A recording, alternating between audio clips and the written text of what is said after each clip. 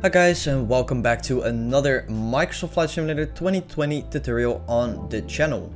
Today we're going to be talking about how to get a frame rate counter and a stats counter in your simulator without the use of any third-party programs. Before we get into the video, I first want to give you guys a big shout out for reaching 200 subscribers on the channel. It's absolutely amazing stuff. I want to thank all of you for the support I've been getting. And without further ado, let's get into the video. Alright guys, so here we are, and we're gonna do a couple of simple steps to get the FPS counter running. What you're gonna want to do is you want to go into your settings menu like that, and you want to go to general settings, and under general settings you're gonna go to developer settings like here.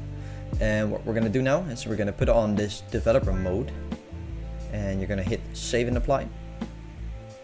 And it's gonna load in. There we go. That works.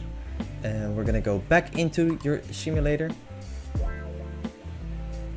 As you can see, a bar has appeared on the top of your screen, a black bar with settings for developers. And what we're gonna do now is you're gonna hit the options button over here in your toolbar. And under rendering, there should be a button called display FPS. So we're going to be hitting this button, and as you can see, your FPS counter has appeared on your screen. The top numbers over here, the biggest numbers, are your FPS counter. I'm getting 47 FPS right now. Under that is your response time, which is 21 milliseconds for me.